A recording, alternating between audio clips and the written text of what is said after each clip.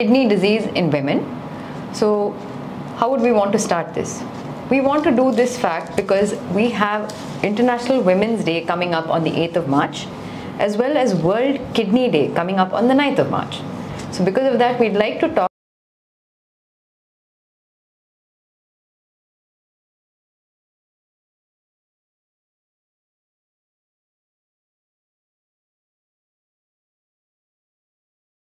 bowel habits வந்து irregular-ஆ இருக்கலாம். என்னன்னா உங்களுக்கு வந்து constipation, motion போறதுக்கு கஷ்டமா இருக்கலாம். யூரின் வந்து ஹோல்ட் பண்ணிக்கிறது. ஸோ யூரின் வந்து உடனே வந்து அந்த சென்சேஷன் வரும்போது உடனே போய் எம்டி the urinary infections திருப்பி வருதே வந்து half of them may in fact go to the chemist. அவங்க ஃபார்மசியில் போயிட்டு தானாகவே மெடிக்கேஷன் வாங்கி எடுத்துக்கிறது without getting it tested without seeing a doctor. Correct. So அது வந்து few of the things.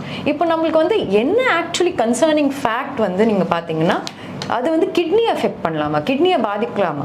Yes, there can be certain infections which can affect the kidney in fact.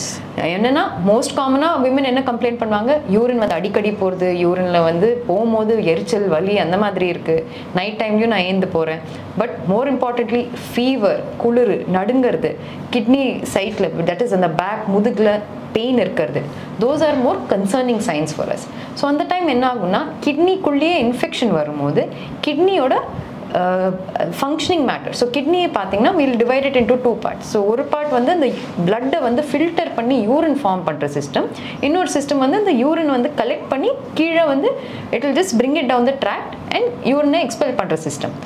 So அங்கே வந்து effect ஆச்சுன்னா the kidneys will get affected. That is the filtering part can get affected or the collecting part can get affected. எப்படின்னா அந்த infection, அந்த நச்சு, அந்த bus வந்து அந்த டியூபை வந்து பிளாக் பண்ணிடுதுன்னா ஸோ அந்த வீக்கம், கிட்னியில் ஸ்வெல்லிங், தட் இஸ் கிட்னியில் ஸ்வெல்லிங், கிட்னி சுற்றி இன்ஃபெக்ஷன், சம்டைம்ஸ் பஸ்ஸு ஃபுல்லாக கலெக்ட் ஆகுது, கிட்னிலேருந்து வெடித்து வெளியில் பஸ்ஸு வருது, those can happen. So those can definitely cause problems with the kidney function. So அதில் வந்து விதவிதமான பேர்லாம் நம்ம சொல்வோம். Acute pyelonephritis, emphysematous pyelonephritis, renal abscess, perinephric abscess, இது எல்லாமே வந்து are types of infections which will affect the kidney itself. So இதெல்லாம் especially நம்மளுக்கு இந்த மாதிரி symptoms இருந்ததுன்னா it is best to immediately consult a doctor. Ideally come to a hospital setup and see. ஏன்னா நம்மளுக்கு வந்து few tests will also be required, be it investigations, நம்ம வந்து CT scan or ultrasound, urine test, blood test எல்லாமே பண்ணுற மாதிரி இருக்கலாம். ஒரு சிலருக்கு மோஸ்ட்லி நம்ம வந்து ஐவி இல்லாட்டி ஓரலாம் மெடிக்கேஷன் நம்ம கொடுக்குற மாதிரி, ஃபியூ பேஷண்ட்ஸ்க்கு இன்னும் கொஞ்சம் சிவியர் டிசீஸாக இருந்தால் நம்ம ஸ்டென்ட் பண்ணுற மாதிரி இல்லாட்டி வேறு ஏதாவது ஒரு ஃபார்ம் ஆஃப் டியூப் போடுற மாதிரி கூட வரலாம். So when all this is said and done, நம்மளுக்கு வந்து common things are common. So நம்ம வந்து urinary tract infection பற்றி பேசியாச்சு. few things மென்னில் வர இஷ்யூஸ் கூட விமென்க்கு வரலாம். some things like tumor, கிட்னியில் டியூமர் வரலாம். ஸோ அதில் வந்து kidney function can get affected. இல்லைன்னா stone disease. So stone disease வந்து எல்லா ஸ்டோன் டிசீஸும் எஃபெக்ட் ஆகலாமா? இல்லை. கிட்னியில் இருக்கிற சின்ன கல் உங்களுக்கு வந்து கிட்னி ஃபங்க்ஷன் எஃபெக்ட் பண்ணாது. ஆனால் கிட்னிக்குள்ளே இருக்கிற பெரிய கல், அந்த ஃபுல் கலெக்டிங் சிஸ்டம் வந்து ஃபில் ஆகிற ஒரு ஸ்டோன் ஏதாவது இருந்ததுன்னா அது டெஃபினட்டாக கிட்னி ஃபங்க்ஷன் எஃபெக்ட் பண்ணலாம்.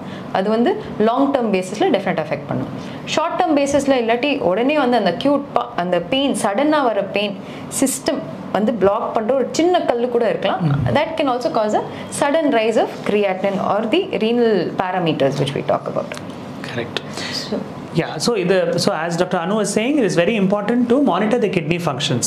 So வெறும் ஒரு urine infection மட்டும் நம்ம வந்து இல்லாம ஒரு கிட்னி டெஸ்டும் பண்ணி பார்த்து whether it's affecting the long term kidney function. ரெண்டு விதமான ப்ராப்ளங்கள் வரலாம். அதாவது ஒரு இன்ஃபெக்ஷனால acute kidney injury, தற்காலிகமாக கிட்னி ஃபங்க்ஷன்ஸ் பாதிக்கலாம்.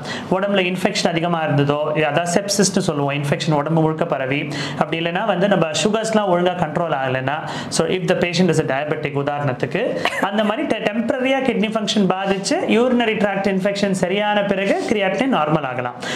அது பேரு அக்யூட் கிட்னி இன்ஜுரி.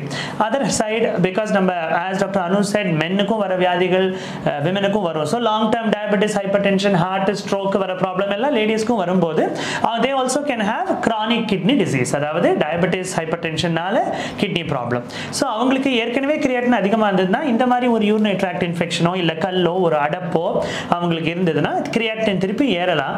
ஆனால் ஒரு ஏற்கனவே ஒரு chronic disease பேஷண்ட்டுக்கு கிரியாட்டின் அடிக்கடி ஏறினா அது இன்னும் சீக்கிரம் வந்து அது எண்ட் ஸ்டேஜ் கிட்னி டிசீஸ், அதாவது ஒரு CRF அப்படின்னு சொல்லுவோம், ஒரு chronic kidney disease stage 5 அப்படி கொண்டு போய் விடுறதுக்கு வாய்ப்புகள் இருக்கு. So it is very important that we treat, we identify, treat and cure urinary tract infection completely in women. So Dr. Anu சொன்ன மாதிரி it's very important that all women come to the hospital to get fully evaluated and ideally with a nephrologist and a urologist to get a complete cure. So நம்ம chronic kidney disease பத்தி பேசும்போது what are the most common scenarios which you see? Yeah, see the CKD or chronic kidney disease is becoming one of the most important non-communicable disease epidemic. அதாவது ரொம்ப most diabetes, hypertension இப்போ 5ல ஒருத்தருங்கறாங்க, 30 வருஷம் கழிச்சு 3ல ஒருத்தருக்கு diabetes அப்படிங்கறாங்க. So இப்போ பாத்தீங்கன்னா chronic kidney disease affects 1 in 10 diabetes approximate average data பாத்தீங்கன்னா. So இப்போ அதனால women are naturally prone for diabetic nephropathy. சக்கரை வியாதியினால வர சிறுநீரக கோளாறு வந்து diabetic nephropathy ன்னு சொல்லுவோம். ஸோ அதே மாதிரி ஹை பிபினால வர கிட்னி ப்ராப்ளம் ஹைப்பர்டென்சிவ் நெஃப்ரோபதி. இது ரெண்டும் கண்டிப்பாக வந்து மென் அண்ட் விமனை ஈக்குவல் இன்சிடென்ட்ஸில் அஃபெக்ட் பண்ணுது. அண்ட் வி ஆப்வியஸ்லி என்னெல்லாம் ரிஸ்க் ஃபேக்டர்ஸ் மேல்ஸ்க்கும் இருக்கோ எதுக்கும் இருக்குது. ஏற்கனவே உங்களுக்கு ஒரு ஹார்ட் ப்ராப்ளம், சுகர்னால கண் ரெட்டினா ப்ராப்ளம், சுகர்னால காலு பிளட் சப்ளை, அதாவது பெரிஃபரல் வாஸ்குலர் டிசீஸ் இருக்கிறவங்க, இல்லைன்னா வந்து அதுக்கப்புறம் மூளைக்கு பிளட் சப்ளை கம்மியாக போகிறவங்க, அதாவது செரிப்ரோ வாஸ்குலர் டிசீஸ்லாம் இருக்கிறவங்க, இவங்களுக்குலாம் இந்த diabetic நெஃப்ரோபதிங்கிறது it is more common. So இதுக்கு என்ன பண்ணணும், how to we identify this? Always early ஸ்டேஜில் ஐடென்டிஃபை பண்ணுறது தான் நம்மளுக்கு best. Always prevention is better then cure. So இந்த எப்போ வந்து டயபெட்டிஸ் ஹைப்பர்டென்ஷன் வராமல் பார்த்துக்கிறது it is the most important. அப்படியே வந்துட்டா கூட நம்மளுக்கு இந்த மைக்ரோவாஸ்குலர், அதாவது கண்ணு, கிட்னி, கால், நரம்பு இதெல்லாம் பாதிக்காமல் பார்த்துக்க முடியும். ஸோ அந்த ஸ்டேஜ்லேயே நம்ம வந்து sugar, BP control, body weight இதெல்லாம் கண்ட்ரோல் பண்ணோம்னா டயபெட்டிக் நெஃப்ரோபதி அதெல்லாம் வராமல் நம்ம கண்டிப்பாக தவிர்க்க முடியும். And of course BP control is also very important. இது தவிர பார்த்தீங்கன்னா there are other kidney problems which can occur in women. womenல பார்த்தீங்கன்னா this autoimmune disease அப்படின்னு சொல்லுவோம். ஸோ இது வந்து உடம்ப வந்து தன்னைத்தானே எதிரியா நினச்சி அட்டாக் பண்ணுற வியாதி. ஸோ இந்த autoimmune disease is சில பேர் கேட்டிருப்பீங்க, SLE systemic lupus erythematosus, vasculitis, ஒரு நிறைய வியாதிகள் இருக்கு. இதெல்லாம் more common in women as compared to men. ஏன்னு கேட்டிங்கன்னா இந்த hormonal status of the women, அதாவது அவங்க ஓவரியிலேருந்து இருக்கிற இந்த ஈஸ்ட்ரோஜன், ப்ரொஜெஸ்ட்ரான் அந்த ரெண்டு ஹார்மோன் இன்ட்ராக்ஷன்னாலேயே பாடியில் வந்து இம்யூனிட்டி வந்து கொஞ்சம் டிஸ்ரெகுலேஷன்னா நார்மலாக நம்ம உடம்பு வந்து நம்ம உறுப்புகளை எதிரியாக நினைக்காது. ஆனால் இந்த ஆட்டோ இம்யூனிட்டியில் வந்து நம்ம உடம்பு வந்து நம்ம உறுப்புகளையே எதிரியாக நினச்சி அட்டாக் பண்ணும். எது வேணால் அட்டாக் பண்ணலாம், கண்ணு, கால், brain, heart, lungs, kidney. So அந்த மாதிரி வருது ஆட்டோ இம்யூன் டிசீஸ்.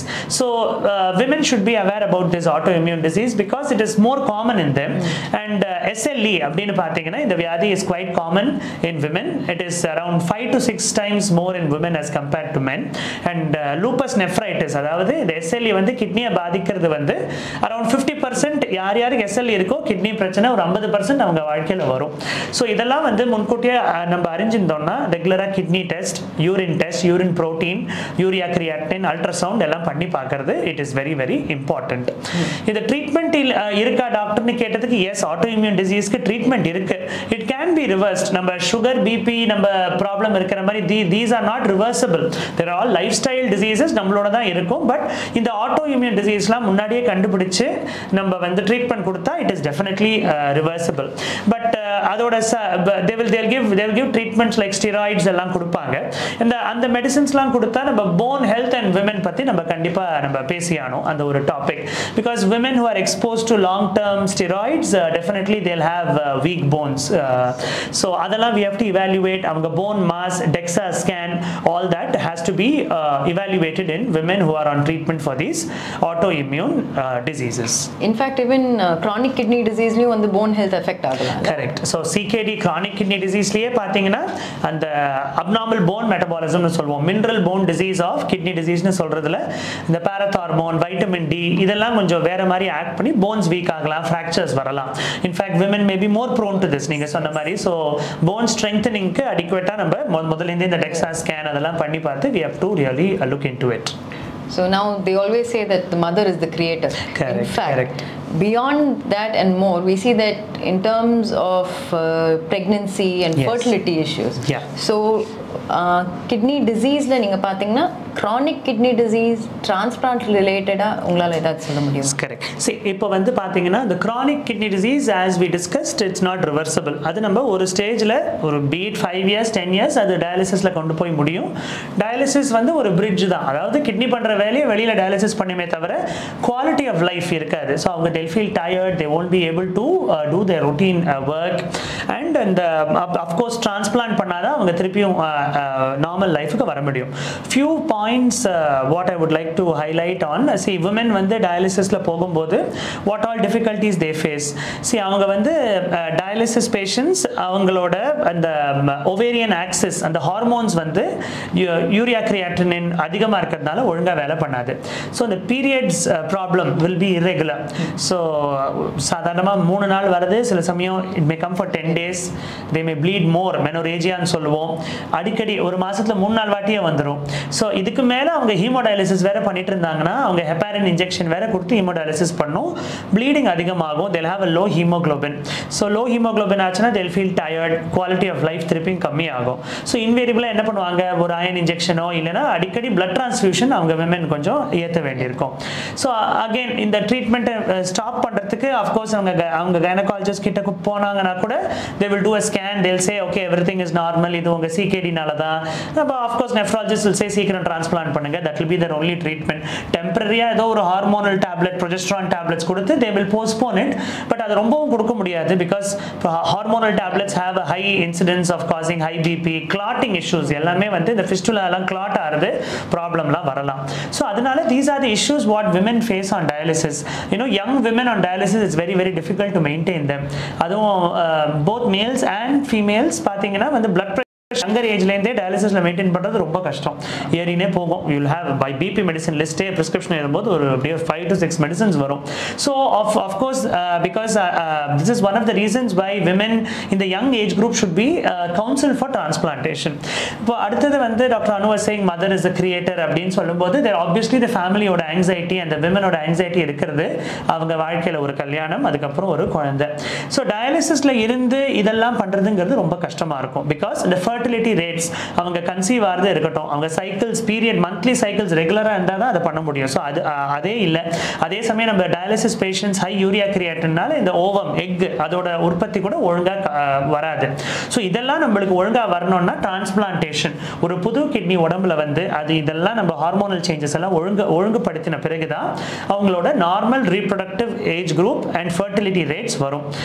இதுக்கு பிறகு we have had lot of patients who have after transplantation who have had normal renal functions, who have mothered children. So இப்போ பாத்தீங்கன்னா it will be such a joy. ஒரு chronic kidney disease patient வந்து ஒரு nephrologist ஓட associate ஆறாங்கன்னா that will be there for years together. அவங்க டயாலிசிஸ்ல போய் அவங்க கஷ்ட துக்கங்கள் எல்லாம் பார்த்து ஒரு டிரான்ஸ்பிளான்ட் பண்ணி வீட்டுக்கு அனுப்பிச்சு ஒரு மேரேஜ் ஆகி அந்த குழந்தை பிறக்கும் போது அவங்க வந்து they all come with so much emotion even before going to their temple or church or wherever it is, they come to us saying that so with such a good news. So that fertility gets restored after transplantation. So women in the reproductive age group they should not worry about if they have chronic kidney disease because nowadays kidney transplant, the kidney renal transplant offers a very good solution for this problem. That's in fact a very very very pertinent point which I think a lot of people need to know. Adu mattum illama they also need to know the fact that throughout their lives that you know most the nephrology team will be with them in terms of support. The next thing also I wanted to add a point. In fact நம்ம வந்து renal transplant பத்தி பேசிருக்கோம். In fact donors itself நீங்க பாத்தீங்கன்னா you feel that women versus men, நீங்க live renal donors பாத்தீங்கன்னா women tend to be more willing, they come more forward. அவங்க kidney கொடுக்கறதுக்கு அவங்க சன்ஸாக இருக்கட்டும், அவங்க ஹஸ்பண்ட்ஸாக இருக்கட்டும், sometimes in fact father to daughter to father கூட நாங்கள் பார்த்துருக்கோம். there are several women அவங்க வந்து ஃபார்வர்டாக வருவாங்க, நான் கிட்னி கொடுக்கறதுக்கு ready, and they will be more willing to undergo the testing. Very true. So I mean, what all donors we counsel, the first one will always be the women to come forward in the family. That is emotionally they are highly connected, and they come forward very well. Inhibition irukadu.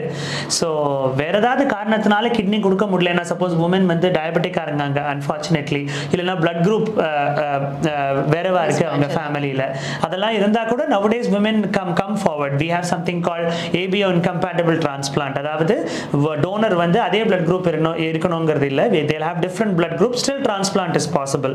உடம்புல அவங்க recipient, அதாவது patient உடம்புல இருந்து ஆன்டிபாடியை எடுத்து transplant பண்ண வேண்டிய நிலைமைகள்லாம் கூட பண்ணியிருக்கோம். So at the end of all of this நம்ம வந்து women and kidney health பற்றி நிறைய பேசியிருக்கோம். ஸோ hopefully நம்ம வந்து உங்களுக்கு we've been able to educate you about at least 5 or 6 topics well enough so that உங்களுக்கும் வந்து புரியும் in terms of women kidney health, what we need to expect, what we need to do. Infection இருந்தால் என்ன problem, diabetes, hyper tension, kidney disease ஏற்கனவே இருக்கிறவங்களுக்கு என்ன problems, plus transplant, fertility ரிலேட்டடாக, குழந்தை ப்ரெக்னன்சி ரிலேட்டடாக ஏதாவது இஷ்யூஸ் இருந்ததுன்னா you should definitely come forward and talk to us. Thank you. Thank you. Yeah. I often get urinary tract infection and take medicines for same. What can be the reason? So ஒரு question வந்திருக்கு that someone who has regular or recurrent urinary tract infections. So common causes மாதிரி நம்ம முன்னாடியே சொன்ன மாதிரி பேஷண்ட்க்கு வந்து one is of course அவங்க வந்து பப்ளிக் பிளேஸில் இருக்கும்போது வாய்டிங் ஆஃப் யூரின், அவங்க பிளாடர் வந்து கம்ப்ளீட்டாக எம்டி பண்ணாமல் இருப்பாங்க, அவங்க வந்து ஹோல்ட் பண்ணிப்பாங்க. ஏன்னா either the ரெஸ்ட் ரூம் வந்து க்ளீனாக இருக்காது, யூரின் இஃப் நாட் ரெஸ்ட் ரூமே அவைலபிலிட்டி அவங்களுக்கு டிஃபிகல்ட்டாக இருக்கும், இல்லாட்டி social situation is not right, but they will be able to take time and go and pass urine firstly. ரெண்டாவது வந்து அவங்களுக்கு வந்து பவுல் ஹேபிட்ஸும் கொஞ்சம் புவராக இருக்கலாம். தேர்ட் திங் மோஸ்ட் இம்பார்ட்டண்ட்டாக அவங்க வந்து ப்ரீவியஸாக யூரினரி ட்ராக்ட் இன்ஃபெக்ஷன் இருந்ததுன்னா அது கம்ப்ளீட்டாக நம்ம ட்ரீட் பண்ணலன்னா, கம்ப்ளீட்டாக அந்த பாக்டீரியா எலிமினேட் பண்ணலன்னா அது திருப்பி அதே கிருமி திருப்பி வரதுக்கு சான்சஸ் இருக்குது. ஒரு சில கிருமி வந்து பார்த்திங்கன்னா, ஸோ நம்ம பிளாடர்லேயே பார்த்திங்கன்னா நிறைய லேயராக இருக்கும், இன்னர் மோஸ்ட் லேயர்லேருந்து உள்ளே போகிற லேயர்ஸ். ஸோ ஒரு ஃபியூ பாக்டீரியா ரொம்ப ஸ்மார்ட்டாக உள்ளே போய் உக்காந்துக்கும். ஸோ அந்த லேயர் வந்து நார்மலாக பார்த்திங்கன்னா அது ஷெட் ஆகி அது திருப்பி வந்து வளரும். ஸோ அந்த ஷெட் ஆகிற லேயருக்குள்ளேயே வந்து அந்த பாக்டீரியா இருந்தது, அது இட்ஸ் கால்ட் குவயசன்ட் ரெஸ்ட்ஸ். அது வழியாக பார்த்திங்கன்னா திருப்பி இன்ஃபெக்ஷன்ஸ் வரலாம்.